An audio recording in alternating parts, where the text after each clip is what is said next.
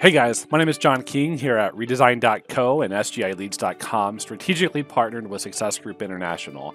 I invite you to reach out to our team and schedule a free digital marketing consultation to talk about what you're currently doing to promote yourself out there in your market and what we might be able to do to help you better generate more phone calls, brand awareness, and revenue for your business, leveraging what more than 100 SGI members already leverage to generate higher quality leads for their businesses. If you feel like you're not getting the best out of your digital marketing and you're trying to figure out what the other successful SGI members are doing, give me a shout. Would love to talk to you. Have a great rest of your day, and we'll see you soon. Support for this podcast comes from PulseM. Improving your online presence just got easier with PulseM, the #1 reputation management platform built for home services. Address your customers in real time with industry-leading field management software that makes it easy to ramp up your online presence and increase customer loyalty. We focus on how many reviews your business receives and how much that impacts your bottom line. For more information, text PMSGI to 70402 or visit try.pulsam.me/partner/SGI or try.pulsem.me/partner/SGI. Welcome to The Successful Contractor, powered by Success Group International, a show for residential contractors about residential contractors. We chronicle business journeys, share insights, and celebrate successes in this wonderful industry. I'm your host, Bob Houchin. Hello there, SGI family and other contractor friends. I'm so thankful you're here.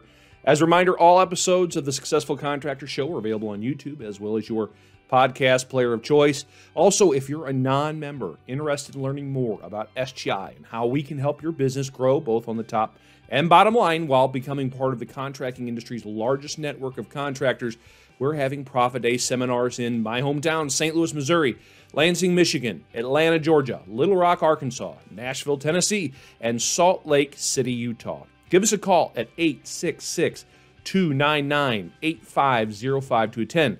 SGI members in those markets, if you'd like to come and share with everyone your experiences with the group, give your coach a call. We'd greatly appreciate your help. Today's show is another SGI Crown Champion feature. As a reminder, SGI Crown Champions are salespeople and technicians who've achieved a tremendous amount of success in a fiscal year. To be a Crown Champion in HVAC and Roofing, you must have sold more than $1.5 million. And in Electrical and Plumbing, you must have sold and installed more than $500,000. Today's Crown Champion is Shelby Langevin of Electrical Experts in Easthampton, Massachusetts. Shelby has a proud honor. She is SGI's first female electrical crown champion. She did it by selling over $500,000 and installing it in 2021, and thus far she's having an even better 2022. Shelby will share with you her incredible background. She knew at the age of 14 that she wanted to be an electrician, and she's worked in almost every type of electrical contracting imaginable: industrial, commercial, new construction, and finally residential service. It's an electrical expert doing residential service. She found her perfect home. She loves the training and the support she gets from the company. She loves the autonomy of making decisions on her own in the field. Shelby will walk us through her service call process, and that's where you'll see her shine.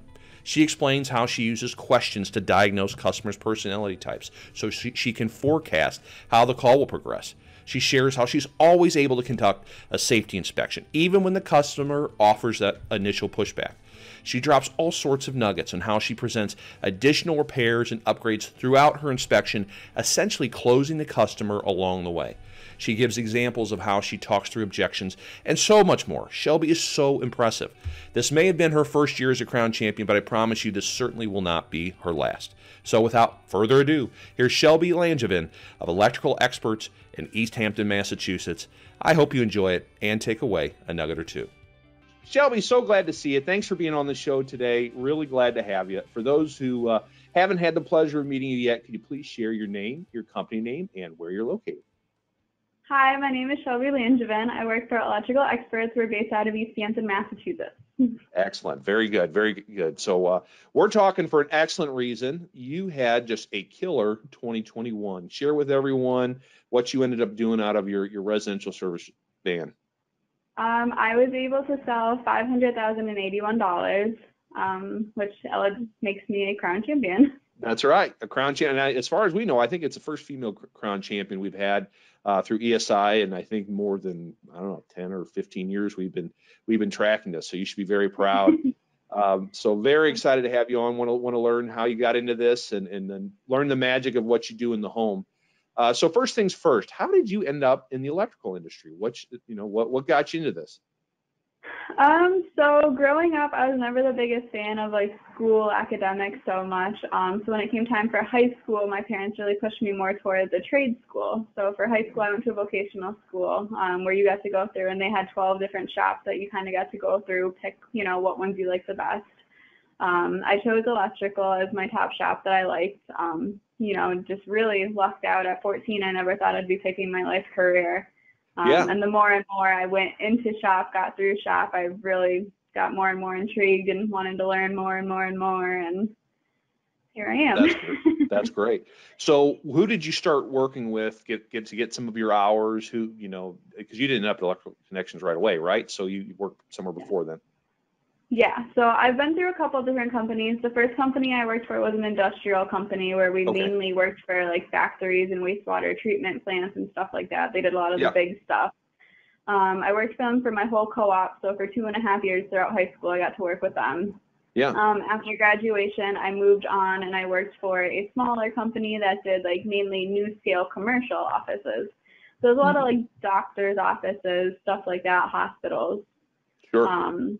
Moved on from there, and then I went to a different company which specialized in more so new residential, like new houses, brand new builds. Yeah. Worked for there for a while, and then moved on again, and then I came to Electrical Experts, and this is the first company where I've done home service work, and it is by far my favorite that I've done out of everything. That's great. That's great. Now, how did you find out about the opportunity they had? I honestly just happened to see that they were hiring, and I was like, all right, let's try this one. And I applied, and I didn't know what I would be getting into. I honestly just was like, all right, it's another electrical company close to home. Let's give it a shot. Yeah. And then once my boss hired me, he kind of explained more so how we would be doing things, with like the straightforward pricing and everything. And I just blown away. I was so excited. I thought it was the coolest thing in the world to be able to like make all my own decisions and everything. And I was sold right from the beginning. That's great. Now, how long have you been there? I've been here for just under 4 years. Just under 4 years. So you've been there. That's pretty good. That's pretty good. So 4 years for me. Okay. What was your onboarding like? Did you just start doing ride-alongs right away to kind of understand how they did business, or what did you guys do? So actually, when they hired me, we had just lost our journeyman who was doing the expert side of things with us. And when I say the expert side of things, that's because we have a big commercial side too that doesn't really do any of this. Yeah. So we had just lost our journeyman that was doing the home service work. So when they hired me, they didn't really have anybody to train me and show me what was going on right away. So they actually had me go do a ride along with another company in our state that were, the boss was good friends with. So I went to the other side of the state for a day, did a ride along with them, seeing how they did it. Yeah. And then, they had me come back to the office for about a week or so, and they had me watch all sorts of onboarding videos from SGI and all their training videos and everything. Yeah. And then a couple months into me doing it, we actually went down to Pennsylvania and we went to one of SGI's trainings, like in-person ones. So I got to learn a lot from that. Yeah, the in-person stuff, I know everyone likes to do stuff online these days, and this is an online interview, but something about just being in the space and everything's kind of, the distractions are gone. I think there's something to still in-person anything, so. Yeah, absolutely. I loved it. We've done a couple of them now, and even now that I've done a couple, they're kind of just refreshers. But every time you go, you're still learning something new, and I like it. Yeah, I'm glad to hear that. So yeah, people that are listening or watching, a Crown Champion says you can still gain something from going to the same class over and over. So always. Yeah. Do you remember who you rode along with? That was it another ESI SGI member or Do you remember? Yeah, it was Tingley Electric. Oh, is that right? Oh, those guys are great. That's great. Well, good. Shout out to Tingley. They're phenomenal. So that's great. That's great to hear. And how much do you guys train nowadays? Now that you're a seasoned Crown Champion, do you still make time to train? Yeah. Honestly, almost every day. We have a smaller scale company compared to some of the other ones out there. We only Sure. have 4 technicians right now. But every morning our company meets, the 4 of us, we meet with Tim, the owner of our company, and we go over calls, we go over what we could do, you know, if we ran into a situation, how we could handle it better. We kind of bounce ideas off of each other, how we can help each other. Yeah. So every day we kind of do in-house training with each other, and then, you know, we're constantly, if we run into something or have issues, we always reach out to SGI, or we'll try to like look for like past videos that you guys have posted and stuff. So that's great. Hey, it's all, you know what? I always thought once you got through school, you were done learning, but really, you got to constantly. That's great. I'm glad to hear that you guys do that. Yeah. All right, let's talk about the nuts and bolts of a service call. So when you get dispatched, what do you kind of do to prepare yourself, maybe mentally, and also, you know, do you do any kind of research on the type of home, you know, who you're going to, what they've done before? Maybe kind of walk us through that. Yeah, so like I said, we have our morning meetings every morning, so we kind of all do it together, and that way we can kind of see if anybody else has any ideas that I might be missing myself. But every morning we like to go through, we look at the calls. We have the ability to listen to the recordings from when the customer is called in, so we can listen to see exactly what the customer says. And then we go on, we'll either try to look up the house, whether it be like Zillow or Realtor.com or anything on the internet. We try to look up the house, see if we can find when it was built, if it was sold recently, if there's any pictures of the house. Try to get as much information as we can. And that's, we like to do that before almost every call, even if it's not in the morning meeting. You know, if it's our second, third call a day, we're still doing the same thing, because thankfully we have iPads that we use, so we have the ability to go on the internet and look it all up and everything all right away. That's great. So at least you have a mindset of what you're walking into. All right. Yeah. Very cool. All right. Now while you're driving, do you do anything to get you kind of clear your mind? Say you had a bad call, someone was just a pain, you know, those happen even to Crown Champions. So what do you do to you know, center yourself again? You know, if I have a bad call, I really, really try to not worry about it too much. You know, if it's, I try to talk about it and see if there's a situation where if it was anything I could have done personally differently, or if there's anything I can do better next time per se. Or, you know, if I have a really, really bad call, I'll call and talk to my boss, and I'll be like, well, what do I do? Sure. You know, thankfully those don't happen often at all, but it's kind of nice to be able to like talk out loud to somebody. I'll talk it through with my apprentice, what we could have did differently, how things could have done differently. Just try to talk about it and try to not, you know, worry about it too much, because you know, you can't hold on to the bad ones. It happens. That's good. You've got a good mindset about that. So, all right. So you pull up to the customer's home, you walk up, you know, you knock on the door, you say hello, and they let you in. What do you do? What do you like to do to start kind of building rapport? Are you the type that tries to offer a compliment, or do you kind of make small talk to find common ground? What's your approach?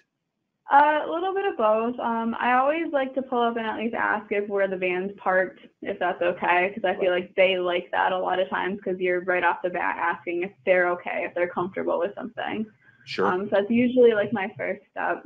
And then I always try to compliment something within the first couple minutes of being there. Like if their yard or they have decorations or anything like that, I like to throw out a compliment, because that also, you know, it helps me judge how they're going to receive it. If they're talkative, if they want to talk more, you know, trying to figure out more so their personality, how we have like the different disc personalities. And, you know, if they're super talkative, then I'll stand there for a minute or two and I'll talk about whatever they want to talk about. Just let them get it out. And So that's interesting. You mentioned disc. I heard that. How much do you, when they're talking, are you really trying to diagnose them, where they are in the disc personality? Yeah, that's great. Yeah, I do it immediately. Yeah, that's one of the first things I try to figure out, because I personally, I'll try to kind of match them. I'll try to give them the same energy that they're giving me. And I feel like it works in my favor most of the time. Yeah, that's funny. I was just going to ask if you mimic their body language and behavior. I try my best to anyway. Sure, of course. You know, do you at that point, do you try to kind of share like a credibility statement, or, you know, your background, or you kind of just kind of play it off more, and then you warm up and then kind of go to the reason why they called you? It really depends on the customer. Like I said, if they're really high energy and they want to talk, I'll kind of, just go on and on about the company, how they want, like how we do things, and, if they want to know the information right off the bat. If they're not so talkative, I kind of just let them take the realm and then try to take it back after. Sure. Do you, what kind of questions do you ask maybe at this point about what's going on with the problem? And you ask what other maybe questions you ask about their electrical system? Immediately, I usually ask, how can I help you today? Okay. And that's usually my opening, because I don't want to freak them out if it's, if there's like an emergency call where there's something immediately bad. I don't want to ask like what they need and have them get nervous. So I always say, how can I help you today? And then let them kind of take the realm for a little bit and, tell me what's going on, what they want, what they need, what type of call it is. And while they're doing that, that gives me a little bit of time to kind of assess what kind of customer they are and what, how they're feeling, if they're anxious, if they're excited, if, like kind of how they want, what they want. Right. For sure. All right. So you get a little background, you know what's going on. You've got a good vibe on the type of person you're dealing with. They're in a rush, if they're wanting to talk. What's the next step? They just take you the reason why they called, where the repair is going to happen? Yeah, I find that it works better for me to let them take it right off the bat, show me what's going on, what they want. And it also gives me kind of a minute to kind of assess the house. While they're talking to me, I'm kind of peeking around, I'm looking at devices, smoke detectors, kind of just trying to feel out the house myself, just so I know kind of what we're getting into. Sure. Without them like realizing that I'm doing it right off the bat. So then once they kind of go through, they tell me what's going on. I kind of take it back and I ask them if they've used our company before, and it's either yes or no. If they say no, then I'll go into explaining our straightforward pricing, how our company works, why we do what we do, kind of giving like the value statement and everything. Yeah. And then at that point, that's when I usually try to bring them down to the panel and kind of take over from there and start with the safety and saving, or the safety check and stuff like that. Okay. All right. So you go to the reason why they called, whether it's want to replace an outlet, and then you kind of go through that background information, and then you go to the panel. How do you what do you say to go, hey, I know you called to replace this basic outlet that might have burnt out or something. How do you say, well, I really need to take a look at your electrical panel? How do you explain that to someone that doesn't So like I said, I ask if they used our company before. If they say no, then I, give them the spiel. And then I say, one of the big things that we really like to do, from my understanding, is we like to do a 10-point safety inspection where we check out your service and a couple basic things in your house. Yeah. So I can understand what type of system I'm dealing with, and so we can make sure that you don't have any other larger issues that you might be unaware of. And usually once they hear that, they're open to us going and looking and showing us everything. Sure. If you do get a little pushback, is there anything you say to them to kind of put their mind at ease that you're not here to, try and rip them off? How that certain mindset is. Yeah. So what do you say in those instances? If they give me pushback, then I kind of just drop it for a little bit. I don't push back right away. I'll drop it. I'll kind of go into, say if it's a diagnostic or they want that one outlet replaced, then I'll go and I'll do that outlet. But, once I tell them, hey, in order to do this outlet, I have to shut off power. Would you mind showing me where the panel is?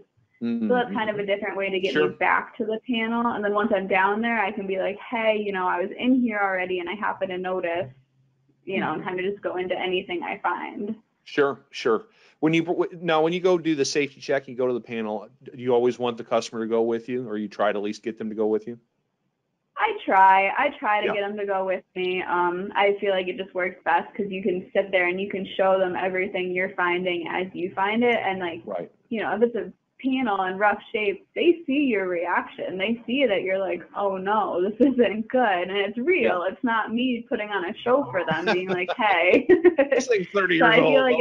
Feel like yeah, so they can see that. They see me looking at the dates. They see me doing everything, and it's much more real to them. Right.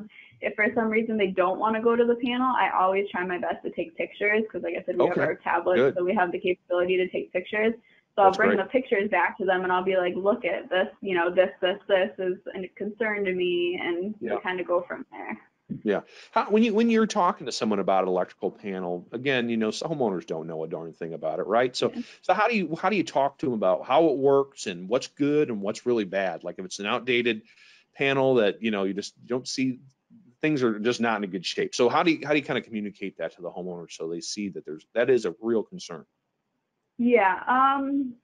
Every situation's different. If it's just a panel that's old, I'll tell them, manufacturer's warranties or panels are only really made to last about 30 years. Yeah. Yours is over that. I kind of go into how old I can tell theirs is, and then I tell them why I'm concerned that it's over 30 years old, and tell them it's outdated, not just that it's old. Yeah. A lot of it's in your wording, how That's a you good tell point. the customers. Sure. And then, if it's overloaded or anything like that, I go into the safety concerns of how the metal is not rated for them in circuits and anything like that. Yeah. So you start getting them to open their mind up, like, oh, this isn't just an outlet. Maybe I do need to consider some other things as well. Yeah. From the panel, where do you have a kind of a set path you like to go, or things you look at, or how does your safety check kind of go from there? So the panel is always my favorite spot to check because, it's where I feel you're going to find the most issues. Obviously, once you go to the panel, you can open it up and you can tell immediately if there's any sort of water damage, corrosion, arcing, anything burnt that shouldn't be. Right. And then that'll kind of lead you into if it needs an exterior service too, like if the meter is bad or the service risers, anything like that. Right. If they don't have arc fault protection or surge protection, that's always a big thing that we like to point out to them and talk about. Sure. If I go in and the panel's immaculate, I'll go in and I'll kind of go towards like smoke detectors, GFI protection. But a lot of that, like the smaller things like that, is stuff I like to kind of look at and prepare myself ahead of time. Like before I tell them I'm doing the safety inspection, I'm already checking to see if we're by a sink, if there's a GFI, if your smoke detectors look old, Sure. Stuff like that. Sure, of course. That's interesting. Let's stick with the panel just for a little bit longer. You go, yeah, it's outdated. How do you kind of, is it just you kind of leave it at that, or do you ask them, would you like me to write up an option on a new panel, or do you just kind of include it in an option later on? I personally include it, unless they specifically say like, no, like I'm not interested in that right now, just focus on this. Sure. But if I go back and I tell them all this stuff and they're kind of concerned about it, I'll go back and I'll build my options. I'll include it automatically. And that gives you a great potential for writing different options and seeing how they feel about them. I like that. So yeah, you don't give them the chance to close you out right away. So that's smart. When you mentioned surge, it's something, again, not a lot of people think of. They just got the strips, right? That does everything. So how do you present whole house surge protection in a way that customers think about it? How do you talk about it? So I tell them that it protects them from any potential weird, especially up here in New England, we get the craziest storms, craziest weather. I tell them that it protects them from all the weird weather we have, potential power company mess ups, anything like that. And I tell them that it protects all the appliances that they don't think of. And, depending what room I'm in. If I'm in the kitchen, I'll say, look at your dishwasher, your garbage disposal, your refrigerator. These are all things that have small appliances in them that you don't think of. Right. And you're not, you don't have surge protectors on every outlet in your house. So there's plenty of things that aren't protected. So I'll try to make it personable by whatever room we're in, pointing out whatever I see, really. For sure. You also mentioned GFCIs. How do you kind of present those and educate, if it's someone that just isn't technical at all and they have no idea really what those little buttons are on the outlet? Like, well, how do you talk about those to people that just don't know any better? Kind of the same way. I just kind of give them a little lesson. I'll tell them what the GFIs are, where they're required, why they're required, any areas that are good and grounding that have the potential that could protect you. I always make sure to point that out, that they're there to protect you from getting potentially shocked or anything. And I always really try to highlight that it's to protect them. Yeah. No, that's a good point.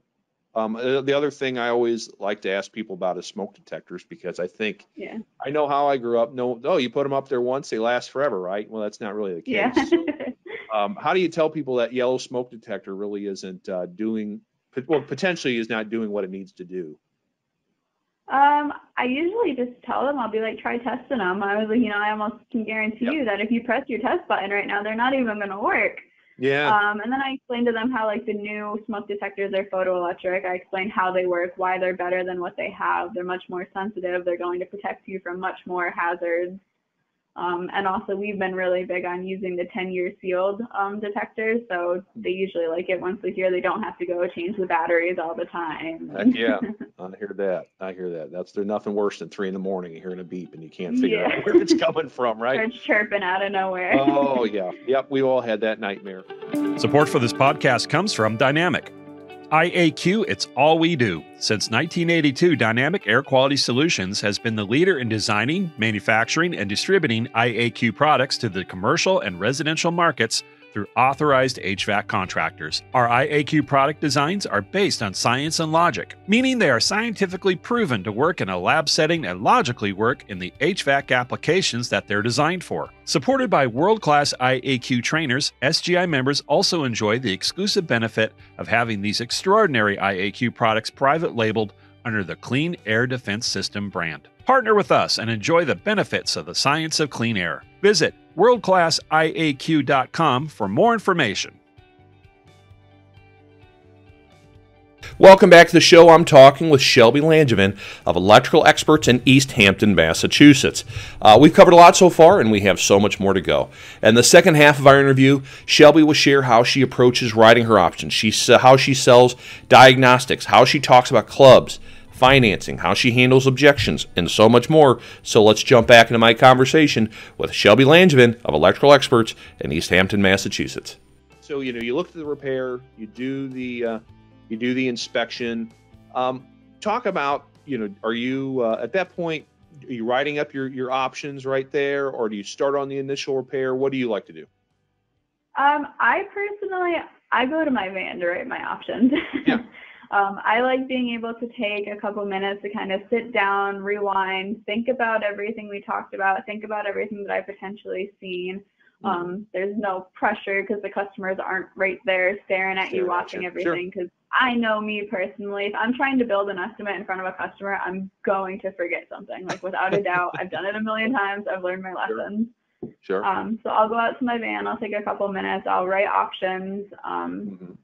Best, better, good. I always try to have at least 3 options. I was going to ask about that.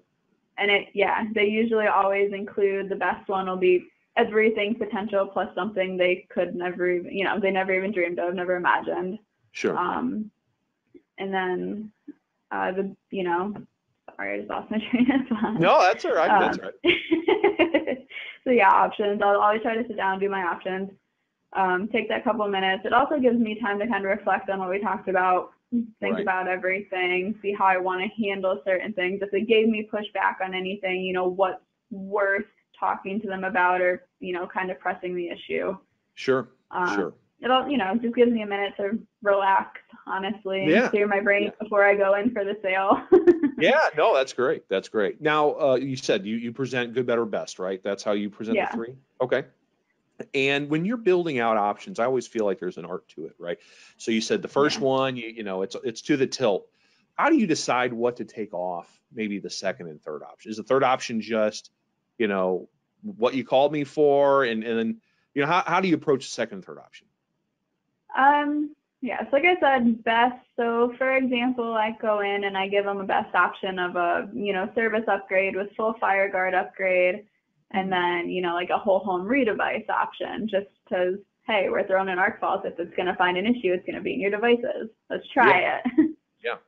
So then, the better option, I'd get rid of the re-device. That's not really something I'm actually expecting them to go for. Obviously if they do, fantastic, but it's not something that I have my hopes super high on. Yeah. So that's usually my better. My better would be, the service upgrade and then what they called me for. Yeah. And then depending on the customer, because sometimes we have customers that don't want a service upgrade, but they're still really interested in like fire guard and surge.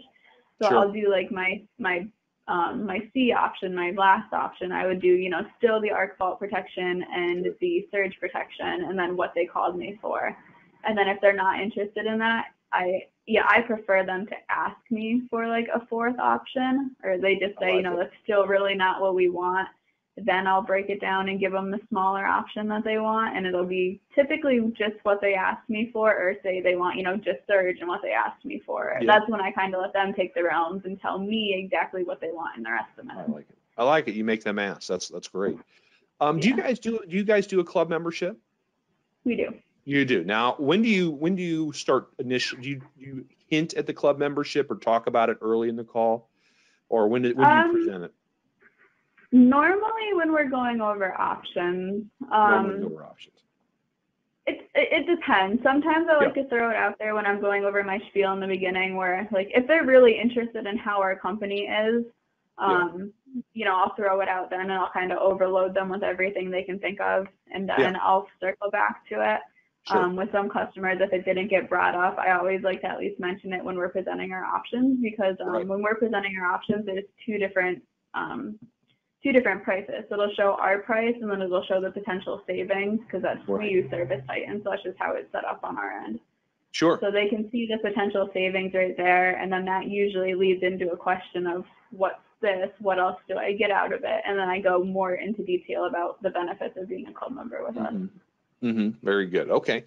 All right. So you let's say you build out your options. You're ready to I was going to say sit down, but what do you do? Do you ask to sit down? Will you just stand in the kitchen, or what typically happens? I ask what they would like to do. Yeah. I just straight up ask them, and I leave it up to them. If they want to sit down, I'll more than happily sit down on the couch, the dining room table, anywhere that they want. Some customers prefer to just stand in the hallway and, I ask them if they have a minute, if they have a second to go over everything I found, write up some options, and I just ask what they want. Right. Do you just to take a quick step back? Do you guys sell diagnostics as well? Yeah.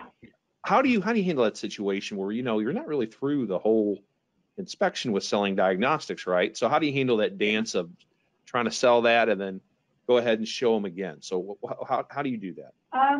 So if we know we're there for a diagnostic call, like if something not working, I try to sell the diagnostic right off the bat. Okay. I go in, I explain to them what a diagnostic is, why I need to do it, how there's so many different parts and pieces that could be wrong, and why I have to take the time to figure out what it is and what it includes. Yeah. And then I try to sell the diagnostic first thing, and then I'll kind of go into more so the safety and stuff like that afterwards, once I'm already doing the diagnostic. Okay. Usually Excellent. those are a little more urgent too. Sure. For sure. Okay. Very good. I forgot to ask that earlier, but that's a big one. Yeah. It always comes up. All right. So let's say the homeowner wants to go sit down in the living room or whatever, or stand at the kitchen table. Do you go over the inspection first and kind of what you found, or do you like to talk about the reason why they called first? What's the first thing you talk about at that point? I usually tell them more so what I found, because they know what they called me there for. They're already expecting that. So I like to kind of sit them down, explain everything that I found, why I found what I found, why I'm concerned with it. Sure. I like to go through all that before I show them any of my prices, anything. Sure. That way they're not distracted by the numbers. They're focusing on the actual information that I'm giving them. Right. Now, is your form, your inspection, everything, so it's all on a tablet at this point with Service Titan? Or you don't do any paper whatsoever. Okay. All right. So you kind of talk about what you've seen. Do you and you really just focus on the problem areas? Do you talk about things that like absolutely really should get done, or versus this is something you could be doing in the future, or do you just really focus on the stuff that's got to get done? A little bit of both, because like I said, I like to give them that one big option that has everything I'm going to talk about. That way I have the fallback plan, where if they're like, well, how much is it? I can just be like, well, here we go. Sure. Right. So, all right. So you show them the tablet. It's got the amounts, it's got the club discount. Remind me, would you have the financed price too on there? Okay. Yeah. Excellent. How much do you guys end up financing work? How much do you think? Quite a bit, to be honest, especially big calls. We have quite a few customers that like it. What kind of financing do you guys typically offer? What's the one that really resonates with homeowners? We use Green Sky, and they have a 12-month no interest option. Yeah. So you don't have to pay the additional interest if you pay it off within 12 months, and that seems to really be the most popular one that we have. Okay, very good. All right, so you show them the finance prices and the club prices. Now, what will you say anything about the club membership at that point, or were you asked to have them bring it up? I tell them about it because it's right there. You can't hide it. It's in bright red, so they're going to see it regardless. So I'll show them the prices, and I'll say, and we have a club membership, go all into the details. And, with ours, you save 15% on all the work. So you'll see here that these are your potential savings. And Sure. All right, so you show them, you drop the hammer with the dollar amount, right? And then what do you just quiet and let them say something first? Yep. Yeah. I don't say a thing until I go through, I show them the options, I show them the prices, and then I just stand there and I stare at them and don't say a thing until they start asking questions or start giving some sort of reaction. Sure. So if someone goes, boy, that's a lot of money, I don't know. Like, how do you handle, how do you kind of take control of that situation before you can tell they spin themselves out? Like, is there anything, that you can try to do to kind of calm them down a little bit, or you just wait for the open-ended question from them?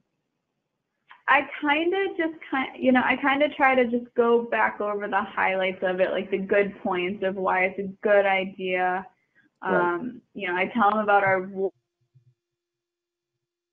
Uh-oh, I lost the audio real quick, Shelby. Oh, you lost me? Oh, now, yeah, you're back now for a second. Yeah, you're back. You're at. Let me restart that over. So, so if someone, if someone really pushes back on price, and boy, they just kind of start sweating it out, and you can see that. What do you say to them to try and get their mind focused on really improving their home? So I always mention the financing. We always go over financing, tell them all the time that we have financing, and try to calm that nerve there. I'll also try to go over the important parts again, why they're a good idea, if there's safety concerns, what's wrong with them. I'll go over the warranties, the guarantees, kind of just keep highlighting all the positives of why they should really consider getting it done. Right. And I also try to not pressure them. If they really seem hesitant and they don't want to make that decision right there, I'm not going to force you to. I always tell them our quotes are good for a year. They have plenty of time to think about it. I don't want you to feel pressured. I want you to feel comfortable with the decision that you're making. And, I'll be here. If you have any questions, concerns, you can always call the office. Like, I don't want to, twist your arm and say, you need to buy this right now. Yeah, sure. Yeah, you got to stay in the house and do the work. So, you get the evil eye the whole time. What do you say about your warranties and guarantees? How are they different maybe versus a lot of the competitors in your market?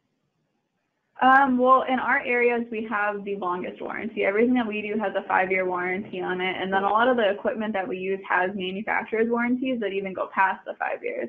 So the customers can always call us, and we'll contact the manufacturers. We'll contact the supply house if where we got it from, whatever, and we'll take care of it for them. And I think them just knowing that we have real people in our office and you can call and talk to us and we're going to get right on it for you. That really helps, kind of ease them. Our guarantees, we stand by them. If a customer has any questions, any issues, we gladly go back to their houses. We do anything we can to make sure they're completely satisfied with us. And I know on firsthand that a lot of the companies in our area don't do that, which I don't agree with, but I think it really makes us stand out, because a lot of times, even if I'm going out and giving quotes to a customer that already has had other estimates, and I mention that we have our 5-year warranty, stuff like that, and they're like, they'll start questioning the other companies. They'll be like, well, wait, they didn't tell us any of that. They didn't mention that. And I always tell them, ask them, call them, ask them. Right. Yeah, put it back in their court. I like that. That was actually going to be my follow-up question. How do you handle those people that are just, that it's ingrained, I got to get 3 bids, and they show you 2 others. You mentioned the warranty and guarantees that you guys stand by. How else will you look at it and go, if they go, why do you have all this other stuff and they only had this? How do you approach that and deflect that and maybe work to your advantage? I'll just sit down and go with them. There's been times where I've just straight up asked them, can I see your other estimates? And I'll go through piece by piece and I'll say, you know, we're doing this, they're not doing this. They didn't include this, we're going to do this. You know, if we use only the best of the best material, like our service changes, for example, they're all copper wire. Everybody else in our area uses aluminum. So I try to highlight all the key points on why our company would be the better decision. I like you know, it. we are more expensive than most places in the area, but that's because we're the best. You know, if you have an issue, we're gonna come back. We're gonna come figure it out. You know, you're not gonna have to wait 2-3 weeks to even get a phone call back from us. If you call us and you need us, we'll be there that day, if not the next day. You know, we have the best customer service, in my opinion. Yeah, that's great. All right, so let's say you know, you answered all the questions well. They go, you know what, you're right. This is an investment in my home. I'm going to go ahead and do it. So they sign off on it, and you go ahead and get to work and you do your thing. And let's say it takes 2-3 hours.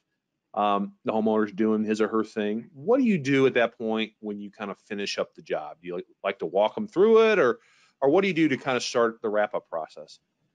Yeah, I always go in, I just say, hey, you know, ma'am, mister, whatever their name, and I just say, you know, I just want to let you know we're all set. I like taking them back through, showing them everything we did, you know, having them look at everything. If it's a light, play with the switch, play with the dimmer, make sure they understand what we did, they know how to use it. I always make sure that they don't have any questions, comments, concerns, anything. I try to make sure that they're 100% satisfied with what I've done, because we have our satisfaction guarantee. Yeah. So. Very good. Very good. Do you at that point, you know, do you ask them for a review, or when does that happen? Yeah, so typically I'll do the walkthrough, and then, you know, we try to collect payment as much as possible. We can do cash, check, card. We always try to collect payment on the spot. Just makes things easier for the office. Sure. And then at the end of the call, we have a system that automatically sends them asking for a review. Okay. So I kind of just give them a heads up. I say, hey, you know, just so you know, when I leave here today, they're going to be reaching out, asking how today went. I'd really appreciate a good review. And then I ask for Google reviews, because that's how our company gets known a lot of times. I'll straight up just say, hey, you know, we really, really appreciate 5-star Google reviews. I just ask for it. Yeah, no, that's what you got to do, right? That's your last step in the sale. That's wonderful. Well, that's great. All right, and then you're on your way. Just kind of in wrapping up, Shelby, what's your why? Like, what drives you to be successful every day, to take so much care and every customer and try to do the best you can for you know, every service call? What drives you? I love helping people. I love when I go to, like, you know, a little old lady's house who can't change her light bulb or anything like that. They just get so excited and so happy that I'm there and I'm helping them, and I'm doing, you know, I'm able to do these things for them, and I'm at their house, I'm fixing issues, I'm giving them things that they want, that they've dreamed of. And I'm in here and I'm making all these things possible for them, and it's just beyond satisfying to me. I went to, like, a customer's house a couple weeks ago, and it was a diagnostic call. Who she had half her house or not half her house, but a good portion of the house had no power. So she was frantic. She was freaking out. She had children, wanted to make sure that everything was situated. So I went. It took me a couple hours, found the issue, fixed it, and I went and told her that I fixed it. And she's like, "Do you ever just feel like a superhero?" Like, and I was like, yeah, kind of sometimes. Like, that's cool. It's just so satisfying, and I like seeing how excited people get when you turn on that new light that they've been waiting for. You bring power back, you restore their issue, and they're so happy and grateful, and it's heartwarming. That's really cool. That's really cool. What's it like working at Electrical Experts, by the way, and having the team there? I know it's a good company, so maybe talk about how it's nice to have that support system behind you, and how that provides confidence. It is absolutely amazing. Electrical Experts is by far my favorite company I've worked for. As I said, this is the 4th company I've worked for, and this is the best company I've ever worked for. I have the best boss I could ask for. I've never been comfortable enough at a company where I can just come and talk to my boss and say, I don't understand this, or what do you think about this? You know, I can come to him, I can ask him any questions about whether it be the work, the customers, my coworkers, anything I want. And he'll sit down, he'll take the time, he'll teach us as much as he can, he'll take the time to help us with anything. If I can't find material, he'll help find it. And all my coworkers, it's really the same situation. We're all very close. I'd call us friends. Yeah. We all talk all the time. We're very friendly. Even outside of work, we chat all the time. It's just a very, very close family feeling, and I love it. I wouldn't be able to do this type of work if it wasn't for that, because if I have a bad day, I have a bad customer, I can come back here, and no matter who's here, it doesn't matter what technician it is, whether it's my boss or, even our office ladies are lovely, they're going to cheer me up, and they're going to make me feel better and remind me why I'm doing what I do, because, it happens. Everybody falls out of place sometimes. Oh, sure. You're human beings. So it's amazing. I love it. That's great. That's great. All right, my very last question. You're going to get a lot of people that are going to be looking up to you as a crown champion. What advice would you have for other electricians that either they're new to service or maybe they're only doing 300,000 or 400,000, and they want to get past that 500,000 mark? Maybe what did you do to finally get over that hump? Is there little tidbits or tricks of the trade you can share?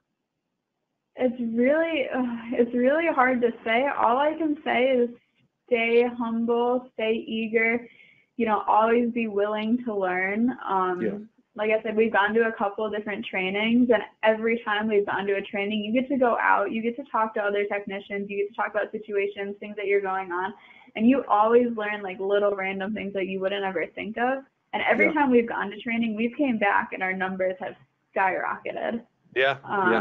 I would just say stay eager, always be willing to learn, keep an open mind. Don't shut other technicians out. Don't shut other companies out, because you're going to continue learning from them. Even if you think you know everything out there, you don't.